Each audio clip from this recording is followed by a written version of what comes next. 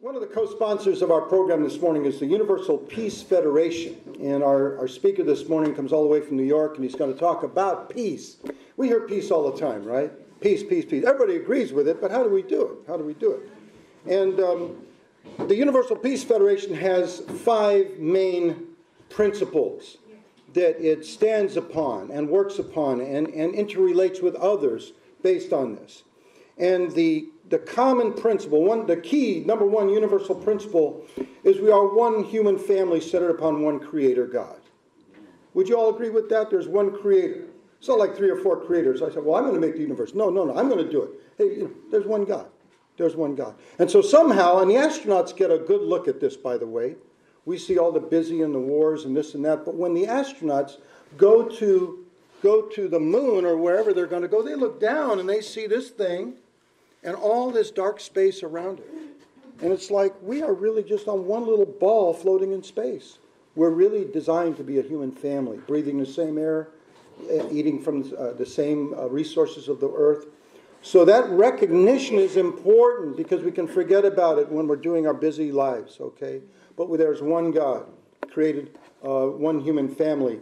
And the second point is the highest qualities of a human being are the spiritual, are spiritual and moral in nature. It's our internal self. Our body's going to come and our body's going to go from dust to dust. But who is that person that's growing inside, that's going to last beyond the material that holds us together? That spiritual part. And I love this one, and this is what Father and Mother Moon have preached a lot on, is the family is the school of love and peace. The family is designed to be the mini-universe, the micro-universe, for us to learn how to love, how to receive love, how to share love, how to be in love, and how to parental give love. And from out of the house, then we go to our neighbors, and we go to school friends, and we go to everybody else. But everything we learn about love is right in the family, the most important education. So the family is designed to be the school of love and peace. And number 4 principle is living for the sake of others is the way to reconcile the divided human family.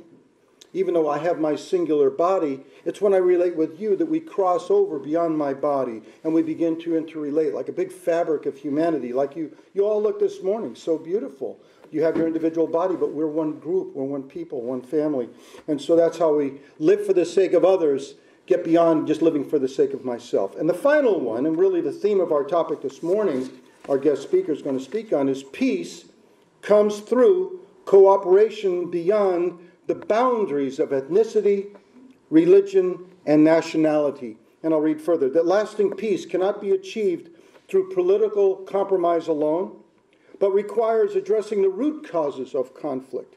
Transcending racial, religious, ethnic barriers is an imperative of our time, for sure. And faith can give people the power, faith in God, faith in divine principles, can give people the power to forgive and the love to overcome even generations of hatred, resentment, and violence.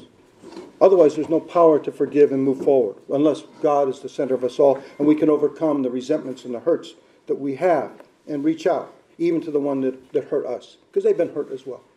So these are the 5 main principles, and our speaker this morning, really, really thrilled to have him here.